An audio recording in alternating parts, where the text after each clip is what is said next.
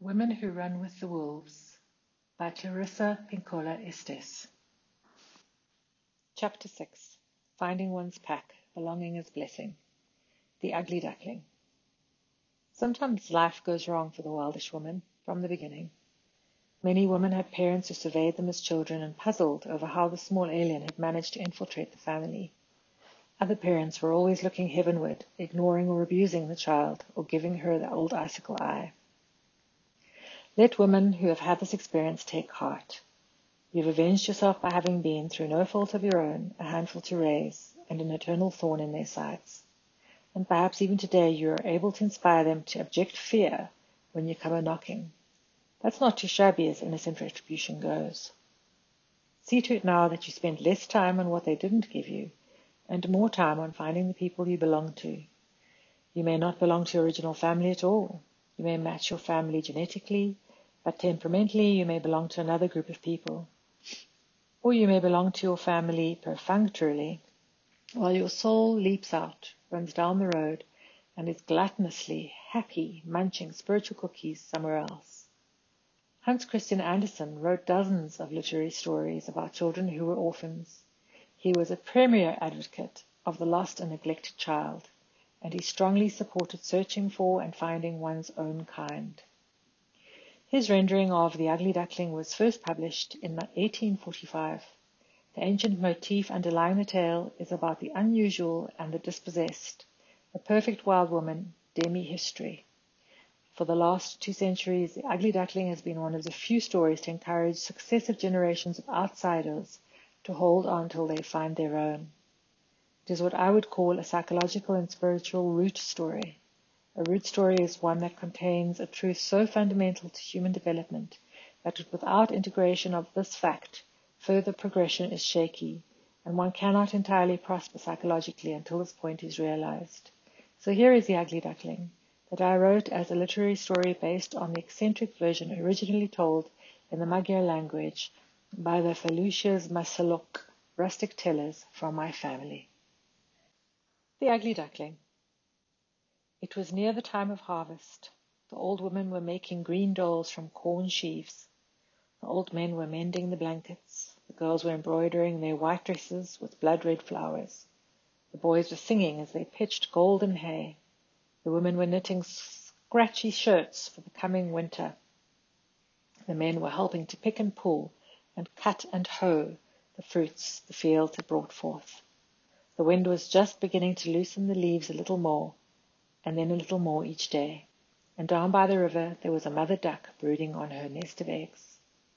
Everything was going as it should for this mother duck, and finally, one by one, her eggs began to tremble and shake until the shells cracked, and out staggered all her new ducklings. But there was one egg left, a very big egg. It just sat there like a stone. An old duck came by, and the duck mother showed off her new children. "Aren't they good looking?" she bragged. But the unhatched egg caught the old duck's attention, and she tried to dissuade the duck mother from sitting on that egg any longer. "It's a turkey egg," exclaimed the old duck. "Not a proper kind of egg at all. Can't get a turkey into the water, you know." She knew, for she had tried. But the duck mother felt that she had been sitting for such a long time, a little longer would not hurt. "I'm not worried about that," she said. "But you know, that scoundrel father of these ducklings hasn't come to visit me once." But eventually the big egg began to shudder and roll. It finally broke open, and out tumbled a big, ungainly creature. His skin was etched with curly red and blue veins. His feet were pale purple, his eyes transparent pink. The duck mother cocked her head and stretched her neck and peered at him. She couldn't help herself. She pronounced him ugly. "Maybe it is a turkey after all," she worried. But when the ugly duckling took to the water with the other offspring, the duck mother saw that he swam straight and true. "Yes, he's one of my own, even though he's very peculiar in appearance. But actually, in the right light, he's almost handsome." So she presented him to the other creatures in the farmyard. But before she knew it, another duck shot across the courtyard and bit the ugly duckling right in the neck. The duck mother cried, "Stop!"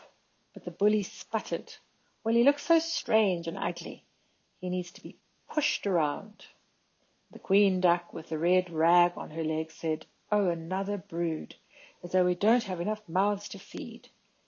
And that one over there, that big ugly one, well, surely he was a mistake." "He's not a mistake," said the duck mother. "He's going to be very strong.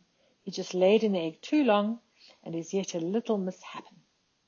He'll straighten out, though, you'll see." She groomed the ugly duckling's feathers and licked his cowlicks. But the others did all they could to harass the ugly duckling. They flew at him, bit him, pecked him, hissed and screeched at him, and their torment of him grew worse as time went on. He hid, he dodged, he zigzagged left and right, but he could not escape. The duckling was as miserable as any creature could be. At first his mother defended him, but then even she grew tired of it all and exclaimed in exasperation, "I wish you would just go away." And so the ugly duckling ran away, with most of his feathers pulled out and looking extremely bedraggled. He ran and ran until he reached a marsh. There he lay down at the water's edge with his neck stretched out and sipped as he could from the water now and then. From the rushes 2 ganders watched him. They were young and full of themselves. "Say there, you ugly thing," they sniggered. "Want to come with us over to the next county? There's a gaggle of young unmarried geese over there, just right for the choosing." Suddenly shots rang out, and the ganders fell with a thud, and the marsh water ran red with their blood. The ugly duckling dived for cover, and all around were shots and smokes and dog barking. At last the marsh became quiet, and the duckling ran and flew as far away as he could. Toward nightfall he came to a poor hovel. The door was hanging by a thread. There were more cracks than walls. Here lived an old raggedy woman with her uncombed cat and her cross-eyed hen. The cat earned her keep with the old woman by catching mice. The hen earned her keep by laying eggs. The old woman felt lucky to have found a duck. "Maybe it will lay eggs," she thought, "and if not, we can kill it and eat it." So the duck stayed, but he was tormented by the cat and hen, who asked him, "What good are you if you cannot lay and you cannot catch?" "What I like best," sighed the duckling, "is to be under, whether it is under the wide blue sky or under the cool blue water." The cat could make no sense of being under water and criticized the duckling for his stupid dreams. The hen could make no sense of getting her feathers all wet, and she made fun of the duckling too.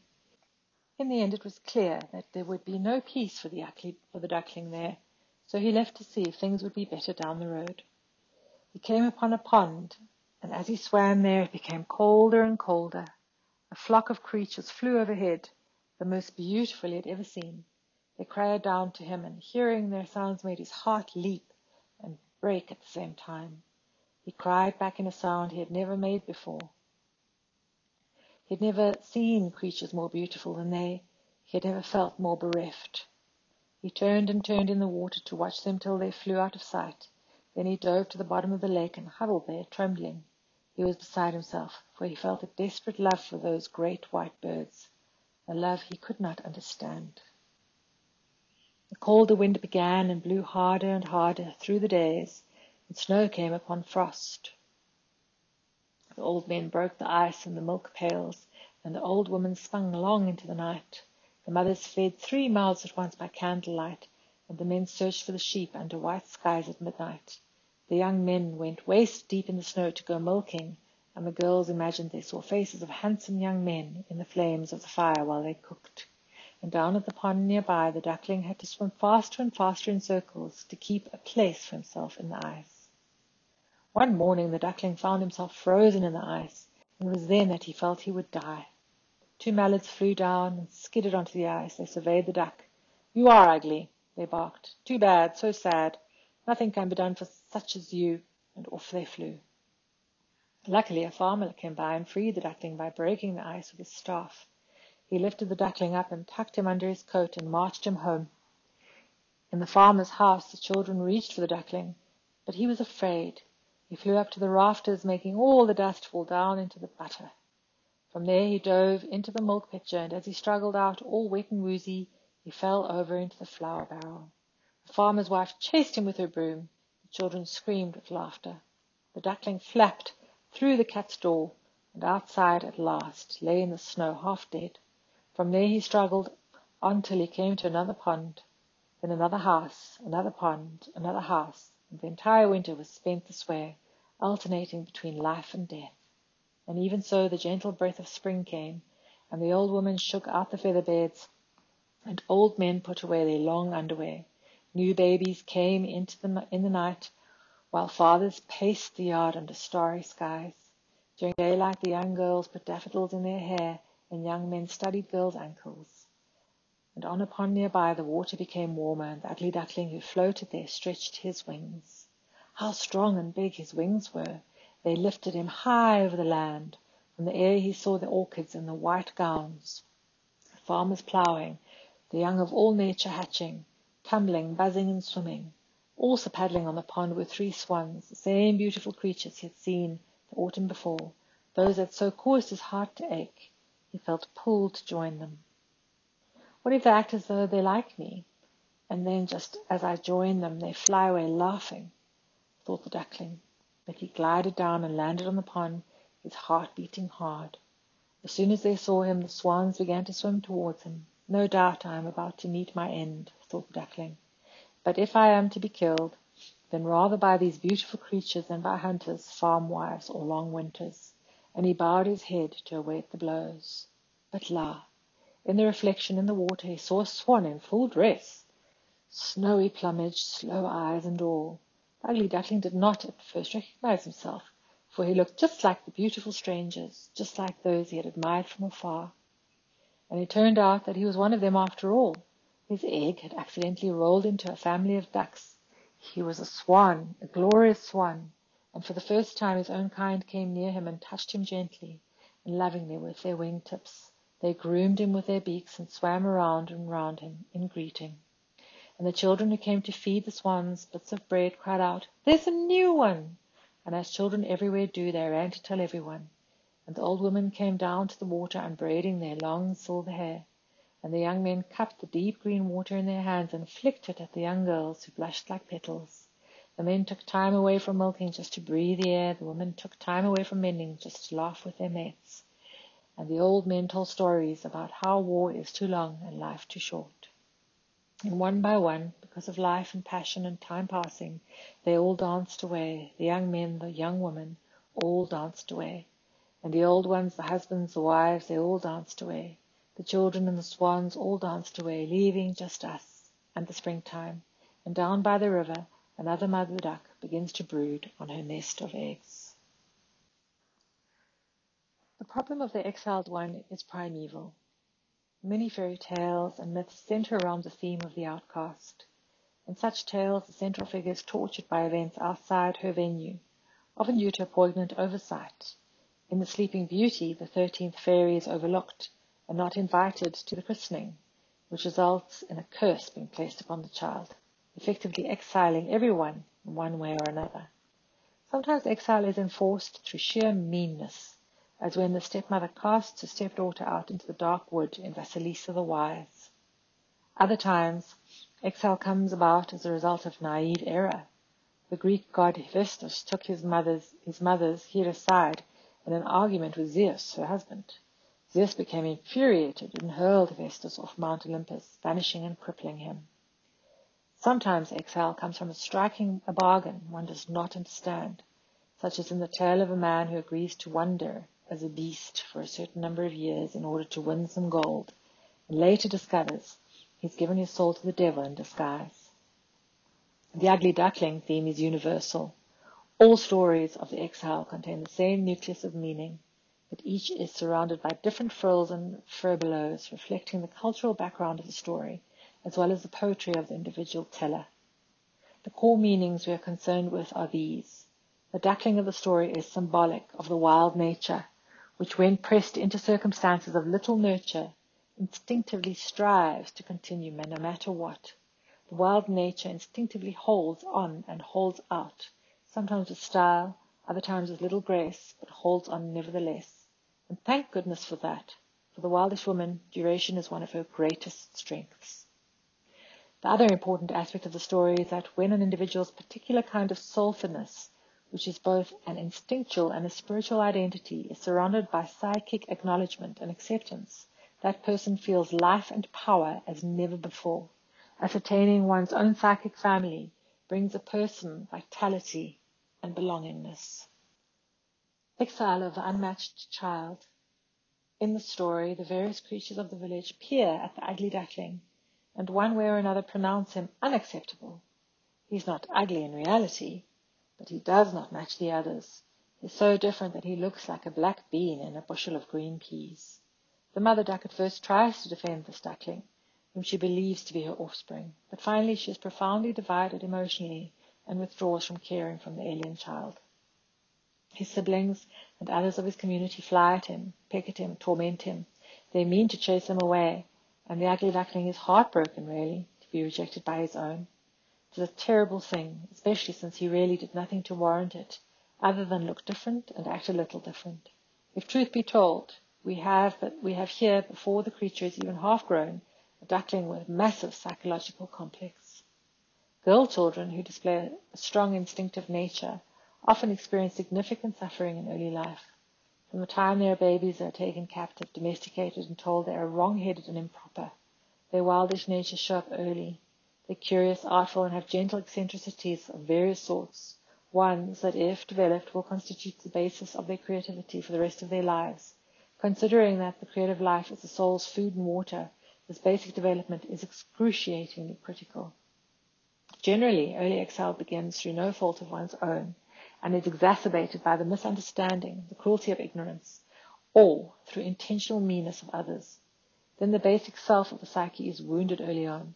When this happens, a girl begins to believe that the negative images of her family and culture reflect back to her about herself are not only totally true, but are also totally free of bias, opinion, and personal preference. The girl begins to believe that she is weak, ugly, unacceptable, and that this will continue to be true, no matter how hard she tries to reverse it.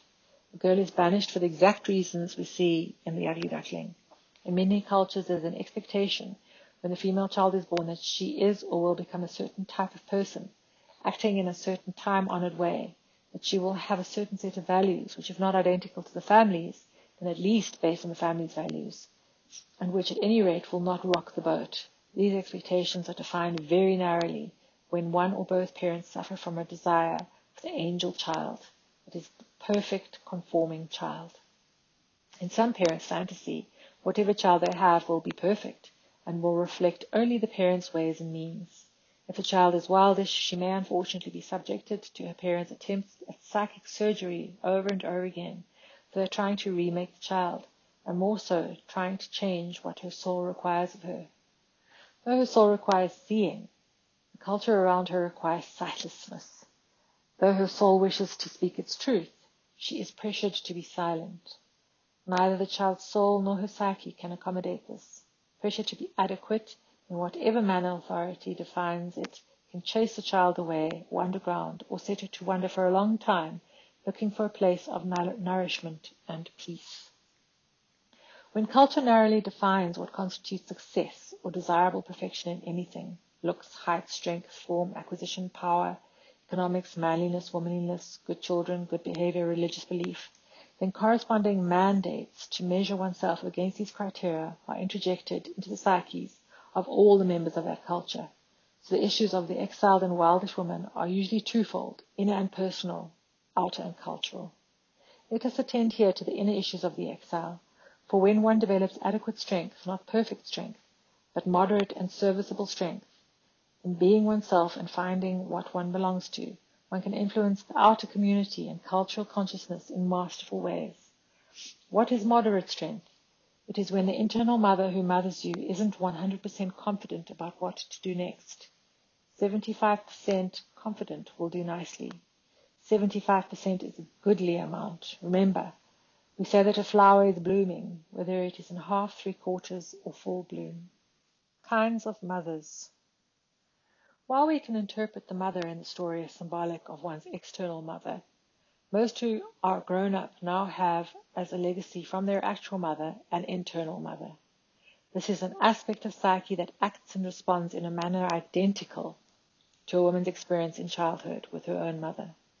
Further, this internal mother is made from not only the experience of the personal mother, but also other mothering figures in our lives, as well as images held out as the good mother and the bad mother in the culture at the time of our childhoods. For most adults, if there was trouble with the mother once, but there is no more, There is still a duplicate mother in the psyche who sounds, acts, responds the same as in early childhood.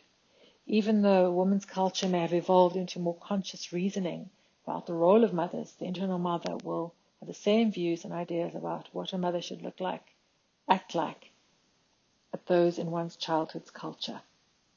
In depth psychology, this entire maze is called the mother complex. It is one of the core aspects of a woman's psyche, and it is important to recognize its condition, strengthening certain aspects, righting some, dismantling others, and beginning over again if necessary.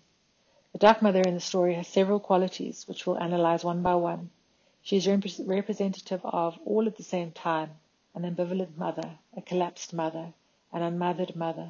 By examining these mothering structures, we can begin to assess whether our own internal mother complex staunchly sustains our unique qualities, or whether it needs a long overdue adjustment. The ambivalent mother. In our story, the duck mother is cut away, forced away from her instincts. She is taunted for having a child who is different. She is divided emotionally and as a result collapses and withdraws, her caring from the alien child.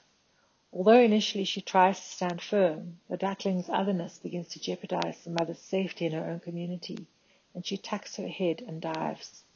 Have you not witnessed a mother forced to such a decision? If not fully, then partially.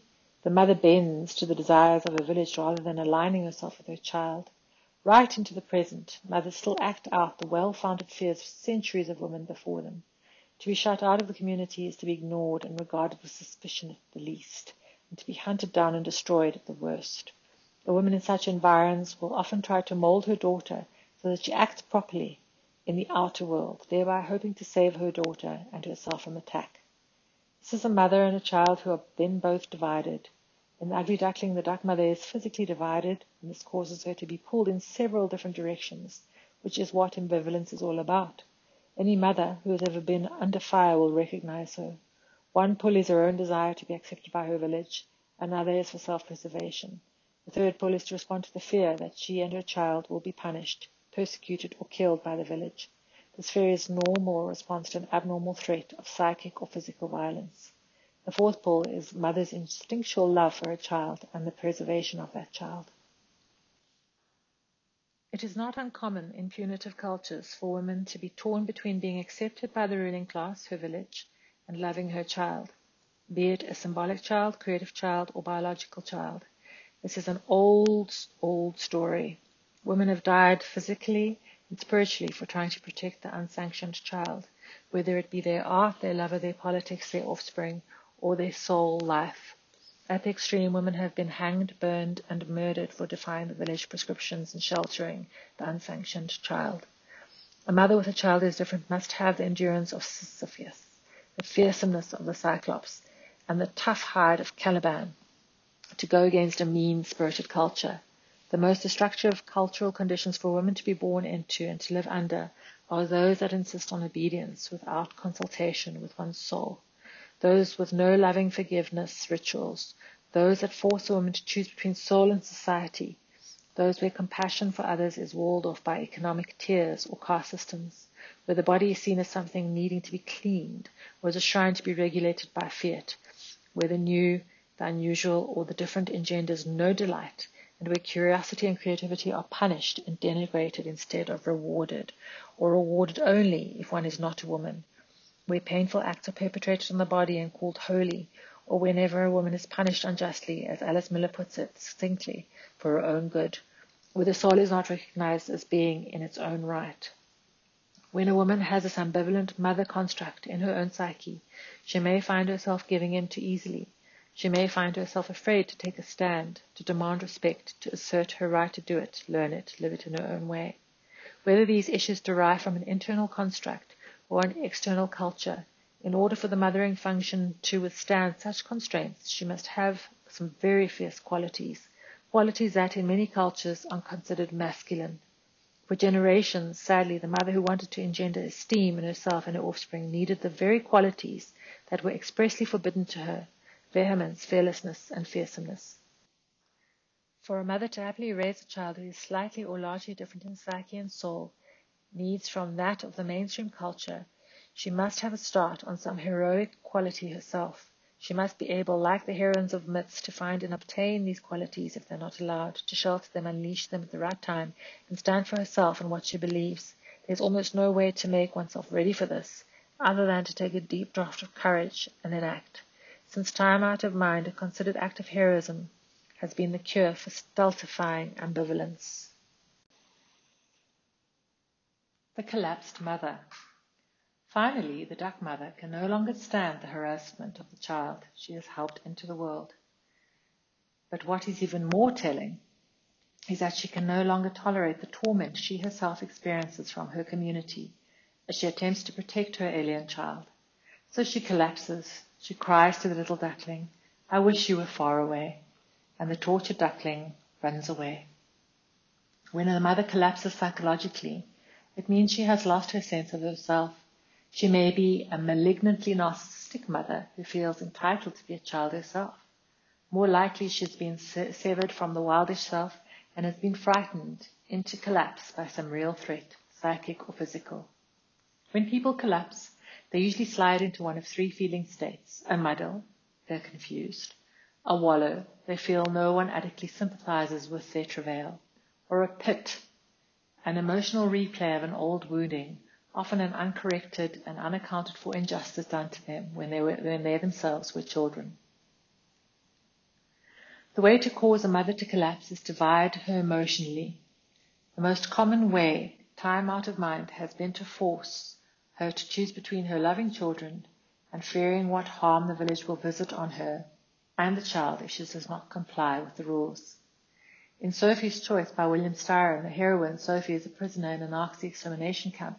She stands before the Nazi commandant with her two children in her arms. The commandant forces her to choose which of the two children will live and which will die by telling Sophie that if she refuses to make a choice, both children will be killed. While to be forced to make such a choice is unthinkable, it is a psychic choice that mothers have been forced to make for eons. Obey the rules and kill off your children, or else. It goes on. When a mother is forced to choose between the child and the culture, there is something abhorrently cruel and unconsidered about that culture. A culture that requires harm to one's soul in order to follow the culture's prescriptions is a very sick culture indeed. This culture can be the one a woman lives in, but more damning yet, it can be the one she carries around and complies with within her own mind. There are countless literal examples of this throughout the world. Some of the most heinous examples being found in America, where it has been traditional to force women away from their loved ones and from the things they love. There was the long and ugly history of breaking families forced into slavery in the 18th, 19th, and 20th centuries. There is in the last many centuries the prescription that mothers should surrender their sons to the nation for the sake of war, and be glad of it. There are the forced repatriations that continue yet today. There have been various fashions at various times throughout the world that prescribe that a woman should not be allowed to love and shelter whomever she loves, and in whichever way she wishes.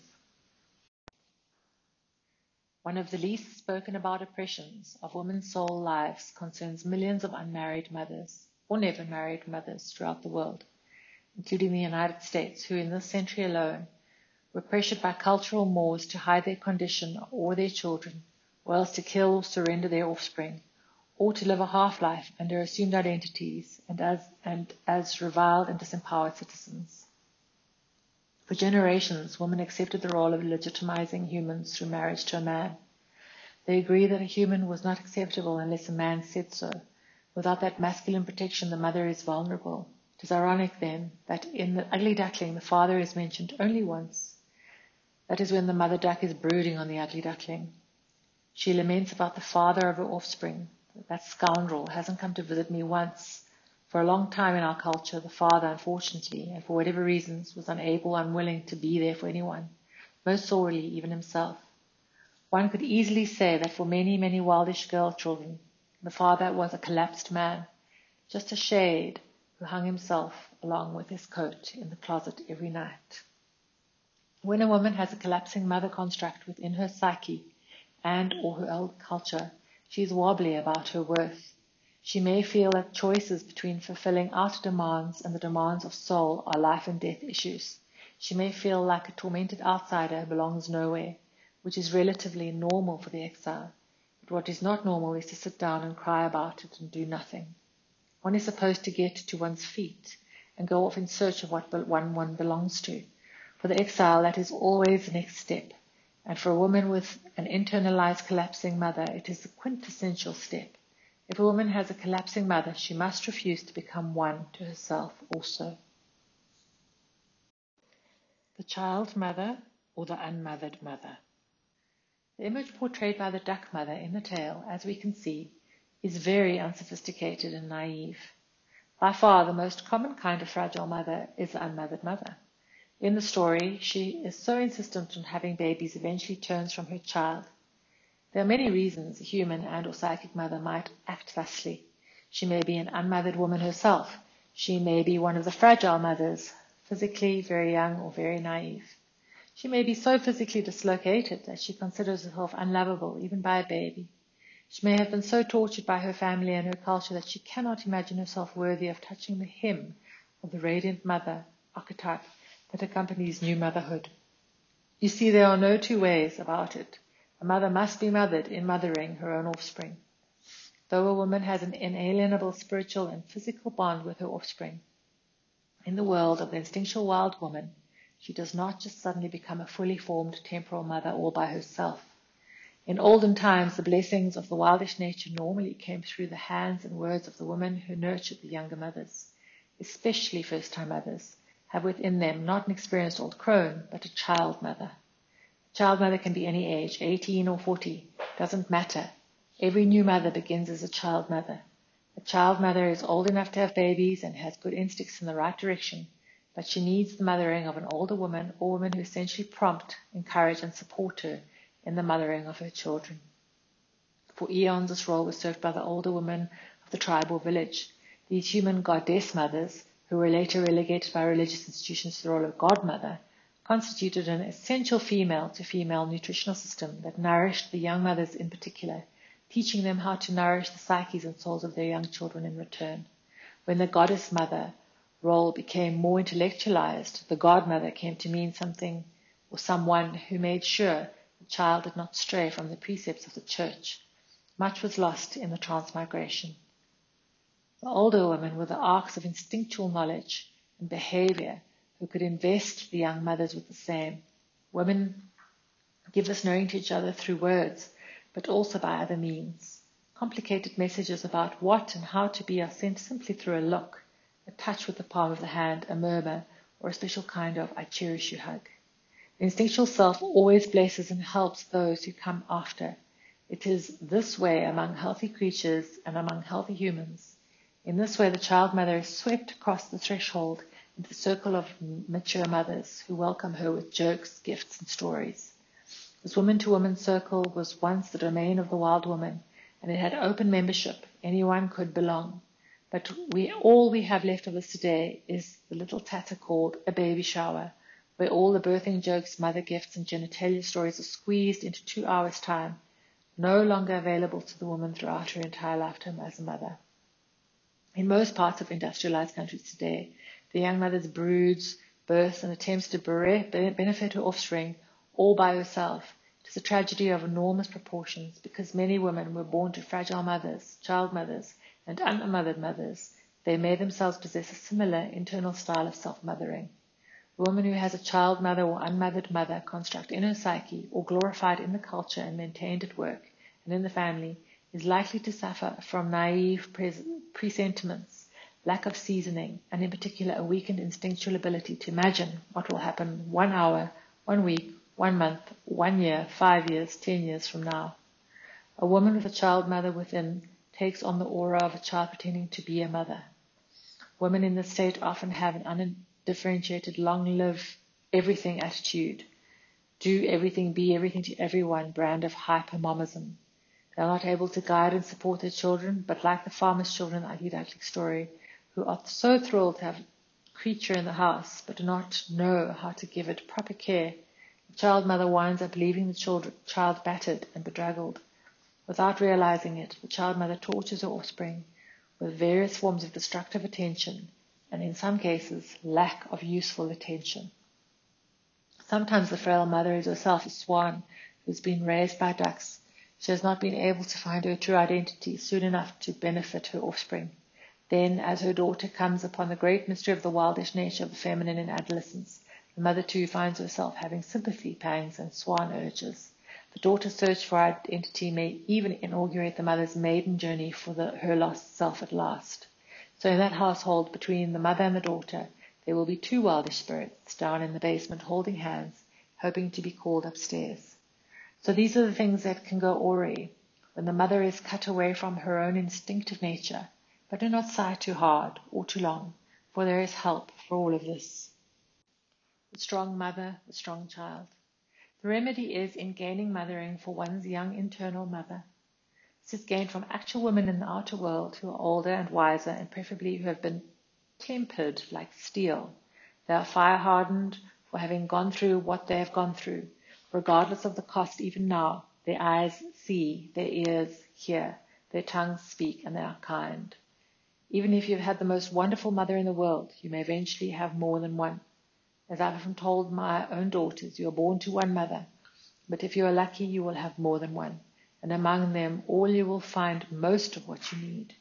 Your relationships with todas las madres, the many mothers, will most likely be ongoing ones, for the need for guidance and advisory is never outgrown, nor, from the point of view of women's deep creative life, should it ever be. Relationships between women, whether the women share the same bloodlines or are psychic soulmates, whether the relationship is between analyst and analysant, between teacher and apprentice, between kindred spirits, are kinship relationships of the most important kind. While some who write in psychology today tout the leaving of the entire mother matrix as though it were a coup, that if not accomplished taints one forever, and though some may say that denigration of one's personal mother is good for an individual's mental health, in truth, the construct and concept of the wild mother can never and should never be abandoned. For if it is, a woman abandons her deep nature, the one with all the knowing in it, all the bags of seeds, all the thorn needles for mending, all the medicines for work and rest and love and hope. Rather than disengaging from the mother, we are seeking a wild and wise mother. We cannot be separate from her. Our relationship to the soulful mother is meant to turn and turn, to change and change, and it is a paradox. The mother is a school we are born into, a school we are students in, a school we are teachers at, all at the same time and for the rest of our lives. Whether we have children or not, whether we nourish the garden, the sciences, or the thunderworld of poetics, we always brush against the wild mother on our way to anywhere else, and this is as it should be. But what shall we say for the woman who truly has had an experience of destructive mothering in her own childhood? Of course, that time cannot be erased, but it can be eased. It cannot be sweetened up, but it can be rebuilt strongly and properly now. It is not the rebuilding of the internal mother that is so frightening to so many, but rather the fear that something essential died back then, something that can never be brought back to life, something that received no nourishment, for physically one's own mother was dead herself. For you, I say, be at peace. You're not dead. You're not lethally injured. As in nature, the soul and the spirit have resources that are astonishing. Like wolves and other creatures, the soul and spirit are able to thrive on very little, and sometimes for a long time on nothing. To me, it is the miracle of miracles that this is so. Once I was transplanting a hedgerow of lilac. One great bush was dead from a mysterious cause, but the rest was shaggy with purple in springtime. The dead one cracked and crunched like peanut brittle as I dug it out. I found that its root system was attached to all the other living lilacs up and down the fence line. Even more astounding, the dead one was the mother. She had the thickest and oldest roots. All her big babies were doing fine, even though she herself was botas arribas, boots up, so to speak. Lilacs reproduce with what is called a sucker system. So each tree is a root offshoot of the primal parent. In this system, even if the mother fails, the offspring can survive. This is a psychic pattern promise for those who, with little or no, as well as those who have had torturous mothering. Even though the mother somehow falls over, even though she has nothing to offer, the offspring will develop and grow independently and still thrive. Bad company. The ugly duckling goes from pillar to post, trying to find a place to be at rest. While the instinct about exactly where to go may not be fully developed, the instinct to rove until one finds what one needs is well intact. Yet there is a kind of pathology, sometimes in the ugly duckling syndrome. One keeps knocking at the wrong doors, even after one knows better. It's hard to imagine how a person is supposed to know which doors are right if one has never known a right door to begin with. However, the wrong doors are those that cause you to feel the outcast all over again. This is the looking for love in all the wrong places, response to exile. When a woman turns to a repetitive, compulsive behavior, repeating over and over again a behavior that is not fulfilling, it causes decline instead of sustained vitality. In order to solve her exile, she's actually causing more damage because the original wounded state is not being attended to, and she incurs new wounding with each foray. This is like putting some puny medicine on your nose when you have a gash in your arm. Different women choose different kinds of wrong medicine. Some choose obviously wrong, such as bad company, overindulgences that are harmful, or soul-stealing, things that first build a woman way up and then tear her down to ground zero, -5. The solutions to these bad choices are several-fold. If the woman were able to sit herself down and peer into her own heart, she would see there a need to have her talents, her gifts, and her limitations respectfully acknowledged and accepted. So to begin healing, stop kidding yourself that a little feel-good of the wrong sort will take care of a broken leg. Tell the truth about your wound, and then you will get a truthful picture of the remedy to apply to it. Don't pack whatever is easiest or most available into the emptiness. Hold out for the right medicine. You will recognize it because it makes your life stronger rather than weaker. Not looking right. Like the ugly duckling, an outsider learns to stay away from situations where one may be able to act right, but still doesn't look right. The duckling, for instance, can swim well, but still doesn't look right. Conversely, a woman may look right, but may not be able to act right. There are many sayings about persons who cannot hide what they are, and in their hearts don't wish to. All the way from East Texan, you can dress them up, but you can't take them out, to the Spanish. She was a woman with a black feather under her skirt. In the story, the duckling begins to act like a dumbling, the one who can't do anything right. He flaps dust into the butter and falls into the flour barrel, but not until he has first fallen into the milk pitcher. We all have had times like this. Can't do anything right, try to make it better, make it worse instead. Duckling had no business in that house, but you see what happens when one is desperate. One goes to the wrong place for the wrong thing. As one of my dear late colleagues used to say, you can't get milk at the ram's house. While it is useful to make bridges, even to those groups one does not belong to, and it is important to try to be kind, it is also imperative not to strive too hard, to not believe too deeply that if one acts just right, if one manages to tie down all the itches and twitches of the wildish creatura, that one can actually pass for a nice, restrained, subdued, and demure lady woman. It's that kind of acting, that kind of ego wish to belong at all costs, that knocks out the wild woman connection in the psyche. Then instead of a vital woman, you have a nice woman who is declawed. Then you have a well-behaved, well-meaning, nervous woman, panting to be good. No, it is better, more graceful, and far more soulful to just be what and as you are, and let other creatures be what they are too. Frozen feeling, frozen creativity. Women deal with exile in other ways. Like the duckling who becomes frozen in the ice of the pond, they freeze up. Freezing up is the worst thing a person can do. Coldness is the kiss of death to creativity, relationship, life itself. Some women act as though it is an achievement to be cold. It is not. It is an act of defensive anger. In archetypal psychology, to be cold is to be without feelings.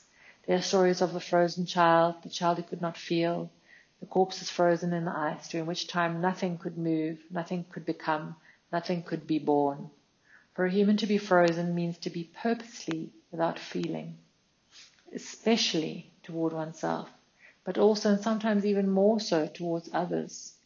While it is a self-protective mechanism, it is hard on the soul psyche, The soul does not respond to iciness, but rather warmth.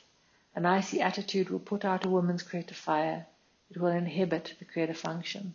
This is a serious problem, yet the story gives us an idea.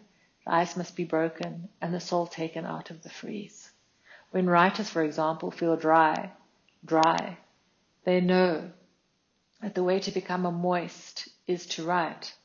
But if they are locked in ice, they won't write. There are painters who are gasping to paint. They're telling themselves, get out of here, your work is weirdly strange and ugly. There are many artists who have not yet gotten a good foothold, or who are old warhorses developing their creative lives, and yet still, every time they reach for the pen, the brush, the ribbons, the script they hear, you're nothing but trouble. Your work is marginal or completely unacceptable because you yourself are marginal and unacceptable. So what is the solution? Do as the duckling does. Go ahead, struggle through it. Pick up the pen already and put it to the page and stop whining. Write. Pick up the brush and be mean to yourself for a change. Paint. Dancers, put on the loose chemise. Tie the ribbons in your hair, at your waist, or on your ankles, and tell the body to take it from there. Dance.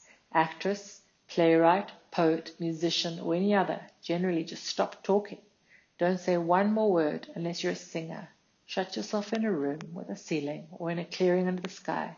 Do your art. Generally, a thing cannot freeze if it is moving, so keep moving. The passing stranger. Although in the story the farmer taking the duck home seems to be a literary device to further the story, rather than an archetypal leitmotif about exile, there is a thought here that I think is valuable. A person who might take us out of the ice, who might even psychically free us from our lack of feeling, is not necessarily going to be the one to whom we belong.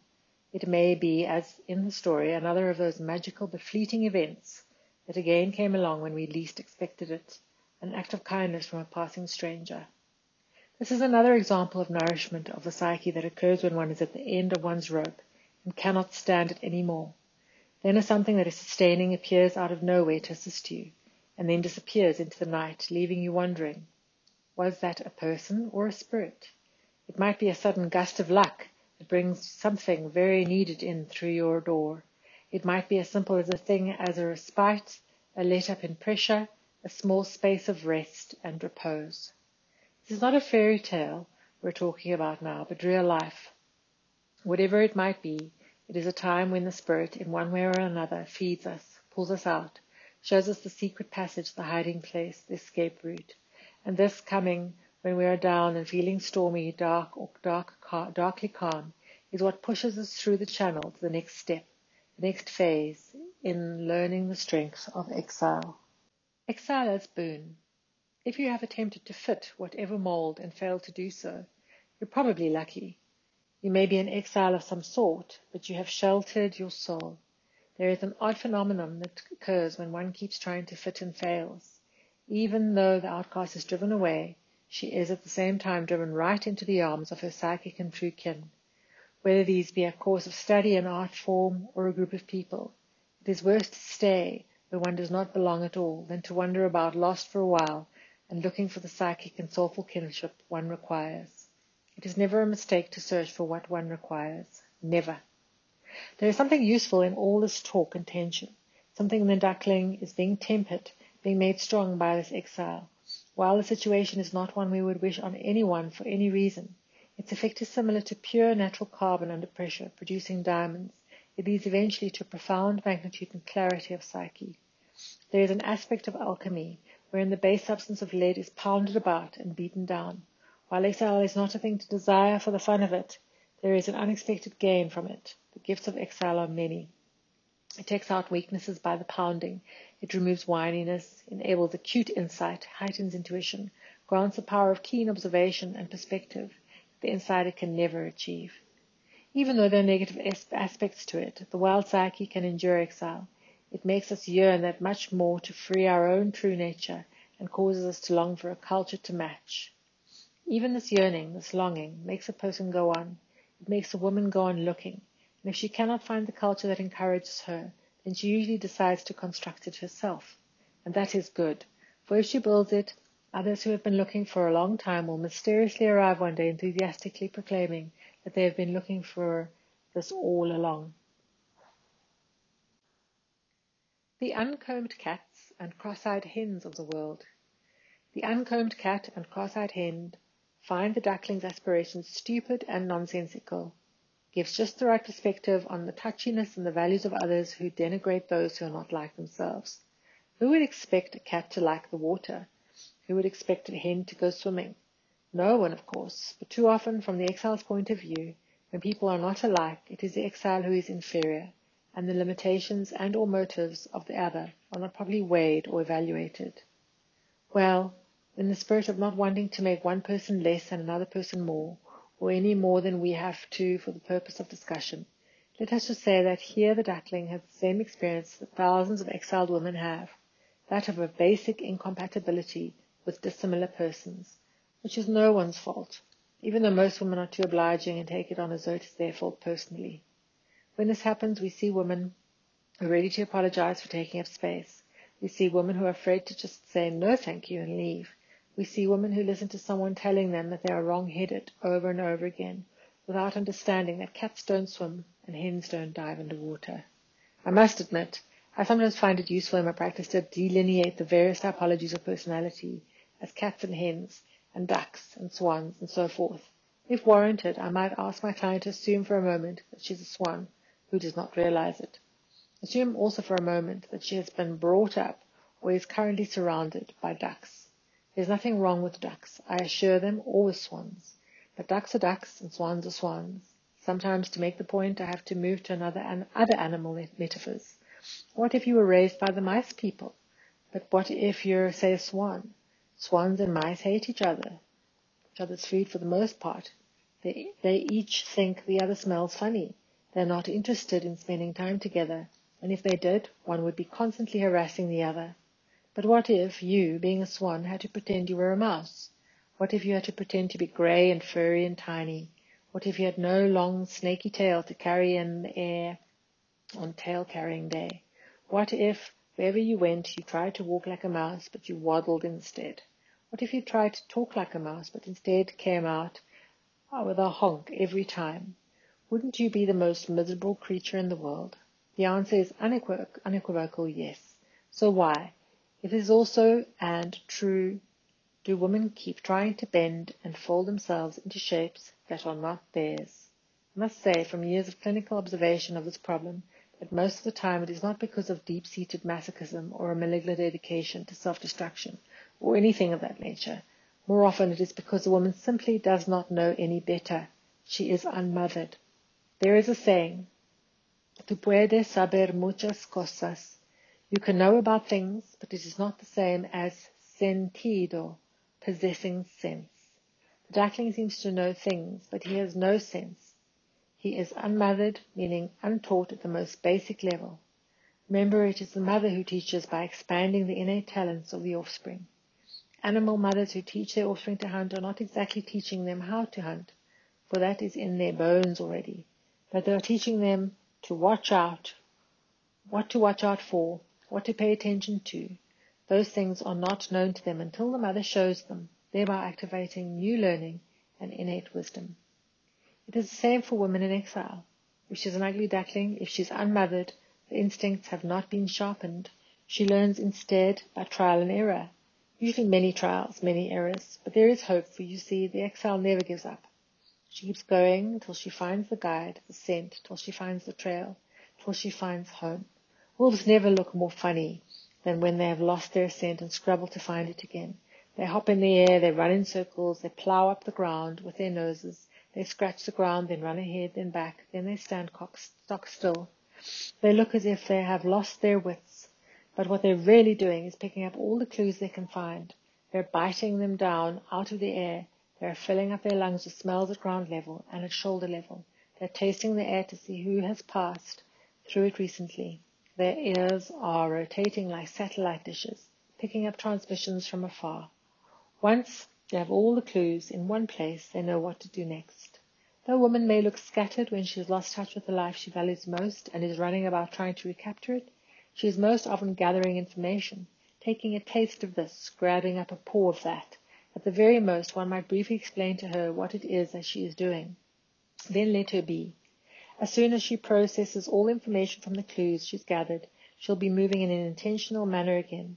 Then the desire for membership in the Uncombed Cat and Cross-Eyed Hen Club will diminish to nothing. Remembrance and continuance, no matter what. We all have a longing that we feel for our own kind, our wild kind. The duckling, you will recall, ran away after being tortured without mercy.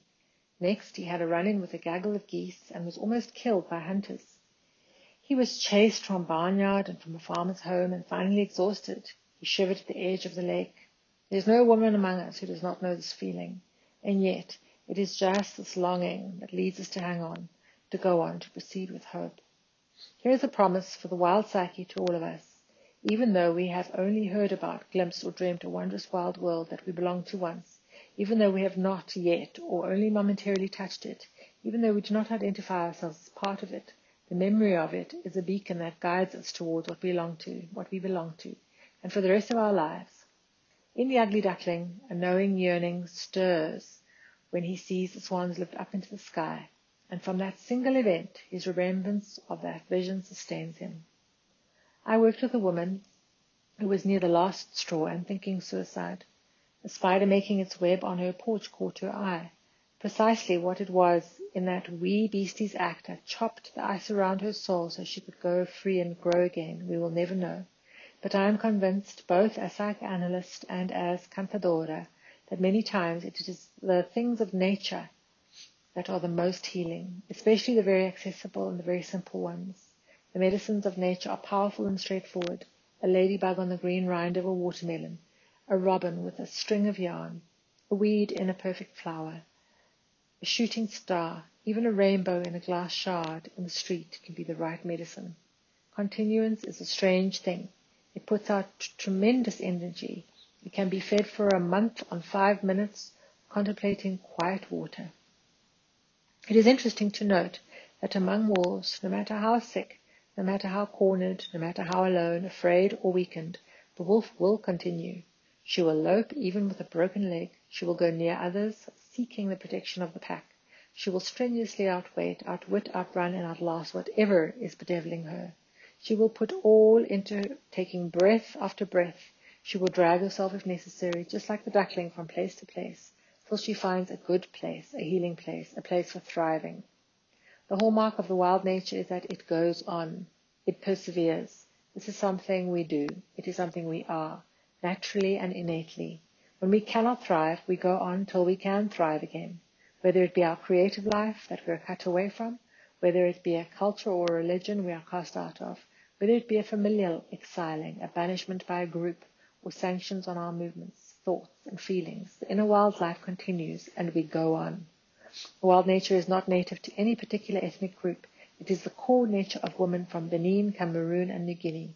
It is the woman from Latvia, the Netherlands, and Sierra Leone. It is the center of Guatemalan woman, Haitian woman, Polynesian woman. Name a country, name a race, name a religion, name a tribe, name a city, a village, a lone outpost. The women all have this in common. The wild woman, the wild soul, they all go on feeling for and following the wild. So if women must, they will paint blue sky on jail walls. If the skeins are burnt, they will spin more. If the harvest is destroyed, they will sow more immediately. Women will draw doors where there are none, and open them and pass through into new ways and new lives, because the wild nature persists and prevails. Women persist and prevail. The duckling is led to within an inch of his life. He has felt lonely, cold, frozen, harassed, chased, shot at, given up on, unnourished, out there, way out of bounds, at the edge of life and death, and not knowing what will come next. And now comes the most important part of the story. Spring approaches, new life quickens, a new turn, a new try is possible. The most important thing is to hold on, hold out for your creative life, for your solitude, for your time to be and do, for your very life. Hold on. The promise from the wild nature is this: after winter, spring always comes. Love for the soul. Hold out, hold on, do your work. You will find your way. At the end of the tale, the swans recognize the duckling as one of their own, before he does. It is rather typical of the exiled woman. After all that hard wandering, they manage to wander over the frontier into home territory, and often don't realize for a time that people's looks have ceased to be disparaging, and are often more neutral, when they are not admiring and approving. One would think that now that they are on their own psychic ground, they would be deliriously happy, but no. For a time at least, they are terribly distrustful. Do these people really regard me? Am I really safe here? Will I be chased away? Can I really sleep with both eyes closed now? Is it all right to act like a swan? After a time, these suspicions fall away, and the next stage of coming back to oneself begins, acceptance of one's own unique beauty. That is the wild soul from which we are made. There is probably no better or more reliable measure of whether a woman has spent time in ugly duckling status at some point or all throughout her life than her inability to digest a sincere compliment. Although it could be a matter of modesty, it could be attributed to shyness, although too many serious wounds are carelessly written off as nothing but shyness. More often a compliment is stuttered around about because it sets up an automatic and unpleasant dialogue in the woman's mind. If you say how lovely she is, or how beautiful her art is, or compliment anything else her soul took part in, inspired or suffused, something in her mind says she is undeserving, and you, the complimenter, are an idiot for thinking such a thing to begin with. Rather than understand that the beauty of her soul shines through when she is being herself, the woman changes the subject and effectively snatches nourishment away from the soul self, which thrives on being acknowledged and on being seen. So that is the final work of the exile who finds her own, to not only accept one's own individuality, one's specific identity as a certain kind of person, but also to accept one's beauty, shape of one's soul, and the fact that living close to that wild creature transforms us and all that it touches. When we accept our own wild beauty, it is put into perspective, and we are no longer poignantly aware of it anymore. But neither would we forsake it or disclaim it either. Does a wolf know how beautiful she is when she leaps? Does a feline know what beautiful shapes she makes when she sits? Is a bird awed by the sound it hears when it snaps open its wings? Learning from them, we just act in our own true way, and do not draw back from or hide our natural beauty. Like the creatures, we just are, and it is right. For women, the searching and finding is based on mysterious passion that women have for what is wild, what is innately themselves. We've been calling the object of this yearning wild woman. But even when women do not know her by name, even when they do not know where she resides, they strain towards her, they love her with all their hearts. They long for her, and that longing is both motivation and locomotion. It is the yearning that causes us to search for the wild woman and find her. It is not as hard as one might first imagine, for wild woman is searching for us too. We are her young. The mistaken zygote. Over the years of my practice, it became clear that this issue of belonging sometimes needs to be hailed from a lighter side, for levity can shake some of the pain out of a woman. I began to tell my clients a story I created called The Mistaken Zygote, mainly as a way to help them look at their outsider material with a more empowering metaphor. This is how the story goes. Have you ever wondered how you managed to end up in such an odd family as yours? If you have lived your life as an outsider, as a slightly odd or different person, if you're a loner, one who lives at the edge of the mainstream, you've suffered. Yet there also comes a time to row away from all that, to experience a different vantage point, to immigrate back to the land of one's own kind. Let there be no more suffering, no more attempting to figure where you went wrong. The mystery of why you were born to whomever you were born is over. Finis, terminado, finished. Rest for a moment at the bow and refresh yourself in the wind coming from your homeland. For years, women who carry the mythic life of the wild woman archetype have silently cried, "Why am I so different? Why was I born into such a strange or unresponsive family?" Wherever their lives wanted to burst forth, someone was there to salt the ground so nothing could grow. They felt tortured by all the prescriptions against their natural desires. If they were nature children, they were kept under roofs. If they were scientists, they were told to be mothers. If they wanted to be mothers, they were told they'd better fit the mold entirely. If they wanted to invent something, they were told to be practical. If they wanted to create, they were told a woman's domestic work is never done. Sometimes they tried to be good according to whichever standards were most popular, and didn't realize till later that what they really wanted and how they needed to live. Then in order to have a life, they experienced the painful amputations of leaving their families, the marriages they had promised under oath would be till death, the jobs that were to be the springboards to something more stultifying but better paying. They left dreams scattered all over the road. Often the women were artists who were trying to be sensible by spending 80% of their time doing labor that aborted their creative lives only on a daily basis. Although the scenarios are endless, one thing remains constant. They were pointed out very early on as different, with a negative connotation. In actual fact, they were passionate individual inquiring and in their right instinctive minds. The answer to why me, why this family, why am I so different, is of course that there are no answers to these questions. Still, the ego needs something to chew on before it will let go. So I propose 3 answers regardless. The adolescent may pick up whichever one she likes, but she must pick up at least one. Most pick the last one, but any are sufficient. Prepare yourself. Here they are. We are born the way we are, and into the odd families we come through. 1.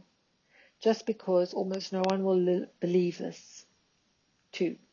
The self has a plan, and our pea brains are too tiny to pass it.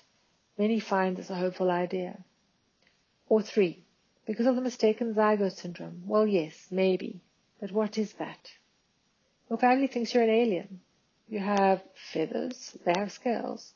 Your idea of good time is the forest, the wilds, inner life, outer majesty. Their idea of a good time is folding towels. If this is for you in your family, then you are a victim of the mistaken zygote syndrome. Your family moves slowly through time, you move like the wind.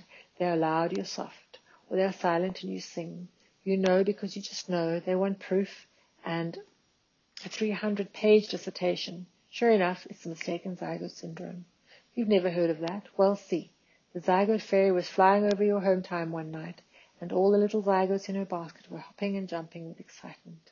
You were indeed destined for parents who would have understood you, but the zygote fairy hit turbulence, and oops, you fell out of the basket, over the wrong house. You fell head over heels, right into a family that was not meant for you. Your real family was 3 miles further on. That is why you fell in love with a family that wasn't yours, and that lived 3 miles over. You always wished Mrs. and Mr. So-and-so would be your real parents. Chances are they were meant to be. This is why you tap dance down the hallways, even though you come from a family of television scores. This is why your parents are alarmed every time you come home or call. They worry, well, what will she do next? She embarrassed us last time. God only knows what she'll do now. Aye. They cover their eyes, and when they see you coming, it is not because your light dazzles them. All you want is love. All they want is peace. The members of your family, for their own reasons, because of their preferences, innocence, injury, constitution, mental illness, or cultivated ignorance, are not so good at being spontaneous with the unconscious. And of course, your visit home conjures the trickster archetype, the one who stirs things up. So before you've even broken bread together, the trickster madly dances by, just dying to drop one of her hairs into the family's stew. Even though you don't mean to upset the family, they will be upset no matter what. When you show up, everyone and everything seems to go quite mad. It is a sure sign of wild zygotes in the family.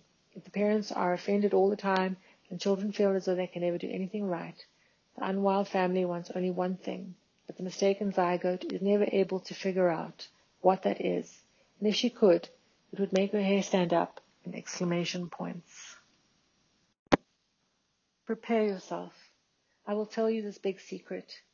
This is what they really want from you, that mysterious, momentous thing. The unwild want consistency.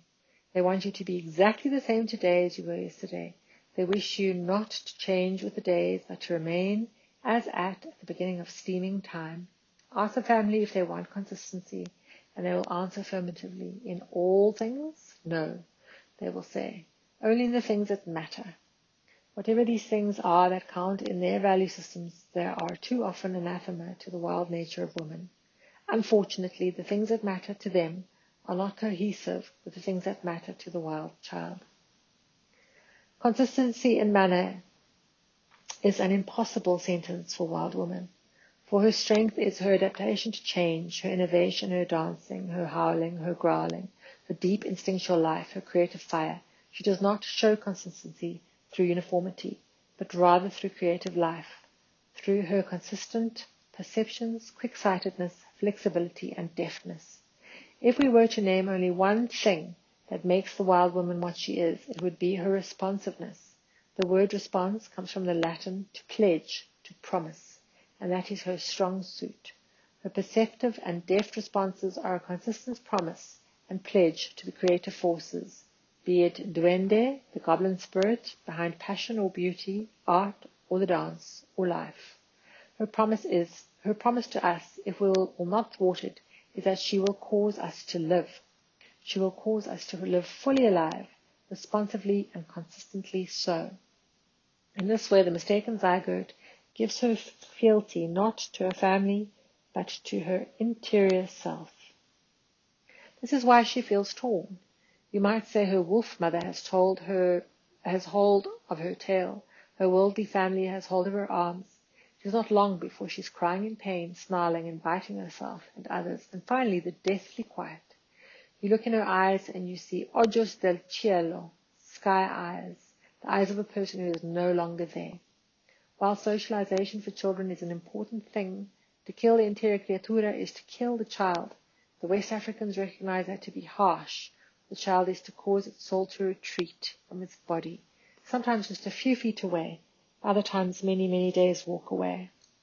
While the needs of the child's soul must be balanced with her need for safety and physical care, and with carefully examined notions about civilized behavior, I always worry for those who are too well behaved. They often have that faint soul look in their eyes. Something is not right. A healthy soul shines through persona on most days and blazes through on others. Where there is gross injury, the soul flees.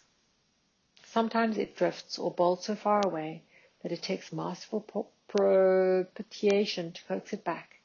A long time must pass before such a soul will trust enough to return, but it can be accomplished. The tree will require several ingredients: naked honesty, stamina, tenderness, sweetness, ventilation of rage, and humor. Combined, these make a song that calls the soul back home. What are soul needs? They lie in two realms, nature and creativity. In these realms lives Nashajiji Asadza, Spider-Woman, the great creation spirit of the Diné. She gives her people with protection. Her purview, among others, is teaching the love of beauty. The soul's needs are found in the hovel of those three old, or young depending on what day it is, sisters, Clotho, Lachesis, and Atropos, who make the red thread, meaning the passion of a woman's life. They weave the ages of a woman's life, tying them off as each is completed and the next is begun. They are found in the woods of the huntress spirits Diana and Artemis, both of whom are wolf-women and who represent the ability to hunt, track, and recover various aspects of the psyche. The soul's needs are governed by Coatlicue, the Aztec goddess of female self-sufficiency, who gives birth squatting and square on her feet. She teaches about the lone woman's life. She is a maker of babies, meaning new potential for life, but she is also a deaf mother who wears skulls on her skirt, and when she walks they sound like rattles of a snake. For they are skull rattles, and because skull rattles sound also like rain, through sympathetic resonance they draw down rain for the earth. She is the protectress of all lone women, and knows so magia, so filled with powerful thoughts and ideas, they must live out at the edge of who knows where, in order not to daze the village too much. Coatlicue is a special protectress of the female outsider. What is the basic nutrition for the soul? Well, it differs from creature to creature, but here are some combinations. Consider them psychic macrobiotics. For some women, air, night, sunlight, and trees are necessities. For others, words, paper, and books are the only things that satiate. For others, color, form, shadow, and clay are the absolutes. Some must leap, bow, and run, for their souls crave dance. Yet others crave only a tree-leaning space. There is yet another issue to be dealt with. Mistaken zygotes learn to be survivors. It is not tough to spend years among those who cannot help you to flourish. Being able to say that one is a survivor is an accomplishment. For many, the power is in the name itself, and yet comes at a time in the individuation process when the threat or trauma is significantly past. Then is the time to go to the next stage after survivorship to healing and to thriving. If we stay survivors only without moving to thriving, we limit ourselves and cut our energy to ourselves and our power in the world to less than half. One can take so much pride in being a survivor that it becomes a hazard to further creative development. Sometimes people are afraid to continue beyond survivor status, for it is just that, a status, a distinguishing mark, a damn straight, bet your buttons, better believe it, accomplishment. Instead of making survivorship the centerpiece of one's life, it is better to use it as one of many badges, not the only one. Humans deserve to be dripping in beautiful remembrances, medals, and decorations for having lived, truly lived, and triumphed. Once the threat is past, there is a potential trap in calling ourselves by names taken on during the most terrible times of our lives. It creates a mindset that is potentially limiting. It's not good to base the soul identity solely on the feats and losses and victories of the bad times. While survivorship can make a woman tough as beef jerky at some point, allying with it exclusively begins to inhibit new development. When a woman insists, "I am a survivor," over and over again, once the time for its usefulness is past, the work ahead is clear. We must loosen the person's clutch on the survivor archetype. Otherwise, nothing else can grow. I liken it to a tough little plant that managed without water, sunlight, and nutrients to send out a brave and ordinary little leaf anyway, in spite of it all. But thriving means, now that the bad times are behind, to put ourselves into occasions of the lush, the nutritive, the light, and there to flourish, to thrive with bushy, shaggy, heavy blossoms and leaves. It is better to name ourselves names that challenge us to grow as free creatures. This is thriving. That is what is meant for us. Ritual is one of the ways in which humans put their lives in perspective, whether it be Purim, Advent, or drawing down the moon. Ritual calls together the shades and spectres in people's lives, sorts them out, puts them to rest. There is a particular image from El Dia de los Muertos, Day of the Dead, celebrations that can be applied to help women in the transition from surviving to thriving. It is based on the rite of ofrendas, which are altars to those who have passed from this life. Ofrendas are tributes, memorials, and expressions of deepest regard for the loved ones no longer on the earth. I find it helps many women to make an ofrenda to the child they once were, rather like a testament to the heroic child. Some women choose objects, writings, clothing, toys, mementos from events, and other symbols from childhood that will be portrayed. They arrange your ofrenda in their own way, tell the story that goes on with it or not, and then leave it up for as long as they wish. It is the evidence of their past hardship, valor, and triumph over adversity. This way of looking at the past accomplishes several things. It gives perspective, a compassionate rendering of times past, by laying out what one experienced and what has made of it, what is admirable. It is the admiring of it rather than the being of it that releases the person. To be the child survivor beyond its time is to over-identify with an injured archetype. To realize the injury and yet memorialize it allows thriving to come forth. Thriving is what is meant for us on this earth. Thriving, not just surviving, is our birthright as women. Do not cringe and make yourself small if you are called the black sheep, the maverick, the lone wolf. Those with slow seeing say a nonconformist is a blight on society, but it has been proven over the centuries that being different means standing at the edge, means one is practically guaranteed to make an original contribution, a useful and stunning contribution to her culture. When seeking guidance, don't ever listen to the tiny-hearted. Be kind to them, heap them with blessing, cajole them, but do not follow their advice. If you've ever been called defiant, incorrigible, forward, cunning, insurgent, unruly, rebellious, you're on the right track. Wild woman is close by. If you've never been called these things, there is yet time. Practice your wild woman, andele, and again.